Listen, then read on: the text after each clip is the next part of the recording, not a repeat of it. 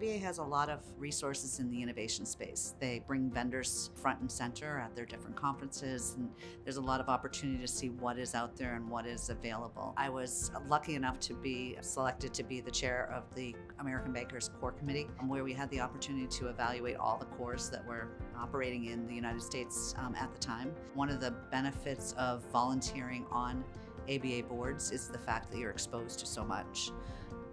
From a technology standpoint, I've seen all the cores that are operating in the country today, and I have a good sense of what is available to my institution. ABA has in its membership banks of all shapes and sizes and organization types. And the value of that means there's not a myopic view of the industry. You get to see what everybody is doing and what they're doing differently, and you can learn from each and every banker, whether they're a single branch bank or whether they're a multi-billion-dollar bank.